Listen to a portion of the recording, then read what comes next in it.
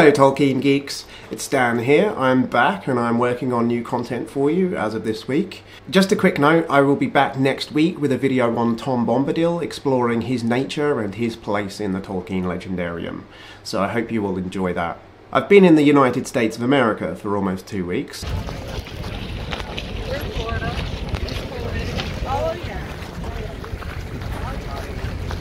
I was there attending Mythmoot 9, which was Signum University's annual conference, the 9th year that they've run it, of course.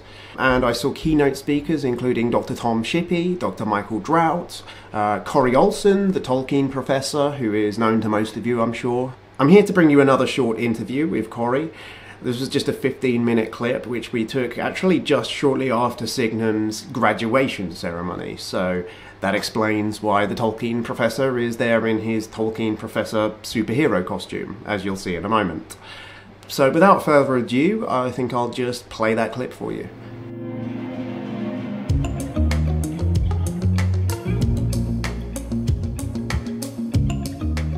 Hi guys, I'm here with the very casually dressed Dr. Corey Olsen. You've all met him before on the channel. I'm here with him in person, which is an absolute pleasure. I've had a great time the last few days, and it's been good to get to know some of the other Signum family, I guess. It really is a family, and it really brings home how much of a family it is. Oh yeah, this gathering, especially Mythmoot, it's our annual gathering. It's our big annual gathering, and since Signum University is a fully distributed, totally online organization, not only are our students studying from home, but our faculty, staff, everybody's scattered all over the world. So it's kind of like the family reunion every year. Somebody was just saying to me actually during the graduation that he was going to suggest to you, and I'll have to apologise for breaking his idea first, but perhaps have a Mythmoot that's all year round, and for, and for Signum to have like property in order to do that. And then he thought it was like, actually, that kind of sounds like having a campus. That's kind of exactly what a campus would be like. Yeah, exactly. Yeah, no, but it's always so great to see each other, and it's our biggest event for getting together with other other people coming in and stuff too. So it's a great time. But yeah, we just had our graduation ceremony. We just awarded a bunch of master's degrees to some of our hardworking students. So I just came out of procession, and hence my highly casual attire here. There were tears at the back of the room for some of those. Oh man, it's always so beautiful. You get to know these students, many of whom it's a master's degree program, so it's 36 credits. It's a course. It's about 12 different modules, 12 different classes, and so it's the kind of thing which a student could do in year to year and a half, right? If they're going full time. But almost nobody at Signum goes. In fact, we've never had somebody who's been a full-time student their entire time through Signum. Everybody at Signum, they're all people who are passionate about what they're studying, people who usually this is the fulfillment of some kind of life dream, and that they're doing it while at the same time working full-time and doing so many other things. So yeah. And some of them doing other things within Tolkien as well, which I didn't really realise before. I knew Emily Austin, but I didn't know she was a Signum student. Yes, absolutely, yes. Marvelous artist and has been studying with us now for several years, yeah. But you also had a big announcement yesterday. Yes, we did. Which took me by surprise. Oh man, it's fantastic. I'm so excited. So we're launching the new Signum University Press. So we're starting a publishing arm. And what this means for us is, so Signum University set out to be different, right? There are a lot of things about higher education. It's not like we needed to have one more university, right? But there was an opportunity, I saw an opportunity to say, there's especially with, higher education, of course, nobody knows better than folks in the UK about how long higher education has been around, and the time-honored traditions of academia, many of which are wonderful. But there are also a lot of ways in which higher education, I think, especially in America, has not really adapted well to the 21st century. And so if you are really thinking about education from the ground up, as a digital online experience from the ground up, you can build it in some new ways that make things possible for the student, the online student experience that most other schools just don't do, because they're still thinking in terms of their old ways, which they're kind of trying to push online, right? Absolutely, and it doesn't work out as well. The university press is kind of a staple of higher education, and that is something that is more traditional. So exactly, what made you go in that direction with that? Well, basically, publishing companies have the same problem, right? They've been doing what they've been doing for centuries as well, right. And even though, of course, just as most modern universities are also doing online courses, so most publishing companies are also doing a great deal of digital publication. Mm-hmm. But like universities, publishing companies are tending to do that, following in models and just sort of existing within mindsets that have been formed by the circumstances of paper publication for decades and centuries. So it's a really fun opportunity to do publication, to do a press, again, from the ground up in a native digital model. And so there's going to be a whole bunch of things that we're going to be doing. We will be publishing books. Starting with a new book by yours truly. Starting with my first book, my next book, yeah. So I, of course, published my book on The Hobbit, exploring J.R.R. Tolkien's The Hobbit, back in 2012. And it's been a while. Who published that? Was it HarperCollins? That was, well, it was Houghton Mifflin, which is the American affiliate. Yeah, so it's they've been the American publisher of Tolkien since The Hobbit, basically, for 75 years. Well, goodness, 85 years now, I suppose.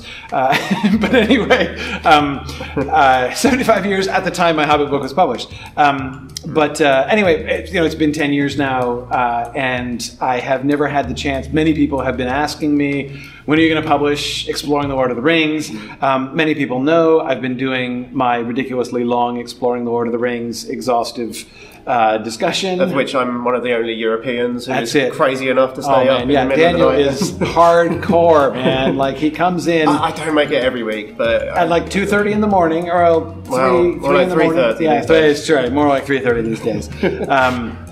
Yeah, and stays with us for an hour and a half, 2 hours for a discussion. But anyway, so the book is going to be Exploring the Lord of the Rings, Volume 1. That is, I intended as a 6-book series. So the first one will cover Book 1 of the Lord of the Rings, not the Fellowship of the Ring, but Book 1, meaning from the long-expected party through the flight to the Ford. You may remember that ends Book 1, and then Book 2 starts with many meetings when Frodo wakes up in Rivendell. So it'll just be that first half, the Fellowship of the Ring. And the idea is, we've been doing many hours, I think 140 hours of discussion on just Book 1 we did. And so during that time, thousands of observations and, hours and hours of discussion. But what we never have time to do in the class is synthesize and really kind of back up and look at the patterns that emerge and the themes as they're unfolding. We kind of come back to things again, but we do connect the dots sort of process. Exactly. Yeah. And so that's what the book is going to be doing. It's going to be building on all the discussions we've been having, and kind of laying out the patterns and themes and drawing some conclusions. So that's going to be a lot of fun. Yeah, but there's a lot of, so we will be doing some sort of normal books, right? Like we'll be publishing fiction, we'll be publishing scholarship, of peer-reviewed scholarship and popular scholarship. There will be many things that we publish which will be primarily digital. So we're looking at ebooks and audiobooks. Especially, I plan to have audio versions available of everything that we publish. I'm a huge audiophile, and I always roll my eyes when people will talk about a work, even something like the history of Middle-earth, and say, well, nobody would want to listen to this in audiobook form. And I'm like, come on, like, that's exactly what I want. I'm not a big audiobook person, but I would still advocate for it anyway. Oh, man. Like, it's just for accessibility. It's so good. It's so important. Anyway, so we'll have audio of everything. But it's not only articles and short works and monographs, books that we're gonna be publishing. We also have the ability to do a whole bunch of multimedia things. So I mean, one of the little sort of fun visions that I have for our press, I think of all of the wonderful content creators out there, right? All the wonderful content creators who are, doing just brilliant, thoughtful work, trying to monetize with the vision of someday going full time in their content. I'm sure you could relate to this as a concept, right? But of course, as I needn't say to you, the normal routes to monetization are inefficient at best, right? And so what I'm really hoping that we'll be able to do is to be talking to content creators so that we can be a place where a content creator can publish premium content and receive generous royalties in response to that, so that the Signum University Press could become a vehicle to monetization. And just think of the wonderful win-win situation this would be, right? Yeah. Us being able to arrange for payment, right? And this is a thing, of course, everything at the Signum University Press, this is a question that people ask. Yes, everything at the Signum University Press will be behind a paywall. Like it will be paid. There are going to be some easy subscription options and things like that. Every university does the same thing. But that's the thing, like the fact that we can collect at least some, and we always try to be as fair as we can with pricing, but by collecting money for this content, we can then pay people, not only our own press employees, which is our only goal, to pay our own people, but then also to be able to more generously compensate. So many publication companies are based on often really dreadful exploitation of authors, artists, and other creative talent that are contributing to the works that they're publishing, often for peanuts, and for really, really low percentages. And we plan to do that very differently. And so again, so imagine the situation, right? Content creator who not only can create this like really high-end premium content, right, which we can market and sell through the press, and then pay the person generously, but by doing it through a subscription model, so people who are, so viewers and listeners would only have to pay a modest monthly subscription to get access to the premium content. And that would enable us to pay the content creators monthly while they're creating the content, right? So anyway, there are some really, really fun new models that I think we can play with, and I'm looking forward to experimenting with. And this new Exploring the Lord of the Rings book will be the flagship for that. Exactly, yeah. So even with my book, which again, the final product is going to be a fairly normal looking book, right? We'll have print on demand, so people who want it in paper can get it on paper, but it'll be a normal audiobook and ebook as well. So the final product will be a comparatively normal book, but I'm in the middle of writing it right now. And the idea is I'm going to be releasing it as a work in progress as we go, so that people can be engaged with them. So not only can you get early access, I'll write a chapter, we'll drop the chapter, people can read it and watch the book unfold, even provide opportunities for feedback. We'll have a couple different sort of subscription tiers. Yep. You can just get advanced access to the book if you just want to keep up with it as it comes out, or if you want to kind of be a patron of the book and be really engaged with it. We have what I call the author circle, which enables you to I'll give like updates while I'm writing. We'll have monthly meetings where we'll discuss each chapter collaborative as we go. It's much more collaborative. And again, this is another thing that I think is just such a cool opportunity that the modern publishing world does not take advantage of enough. Again, this is never how they've operated, right? They don't have a paradigm for this.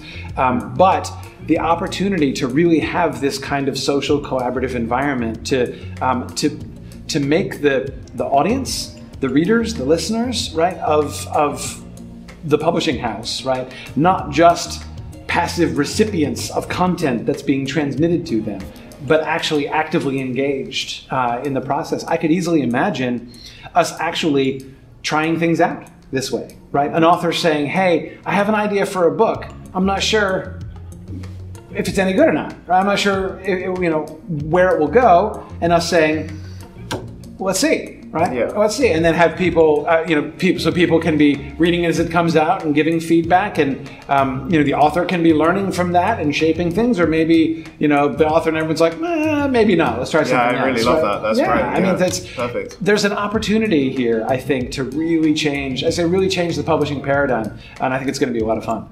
Well, Corey, thank you so much for taking the time to do this. I know you're busy today, and I think we've got to let the catering staff in. I think so, yeah, exactly. Having dinner in here soon, so we'll wrap this up. But yeah, awesome. It's been a pleasure. Very good. So glad you could come. You have to come on the channel sometime soon. Sure, as well. sure. Love to. Yeah, I've had a great time. It's been good. I've got a few days left in America as well. I'm going down to Williamsburg now. Oh, nice, so, nice. Yeah, where the place where we pretend things are old. Yes, America. exactly. Yeah. People keep saying to me, "Oh, a lot of history down there." A lot of history from hundreds of years. And then they go, maybe not from your perspective. Yeah, exactly. There's a church in my hometown that's like as old as the last millennium. Exactly, right? Yeah, I'm sure you have. I'm sure like your corner convenience shop is probably older than the buildings in Colonial Williamsburg. Possibly. All right, anyway. Very good.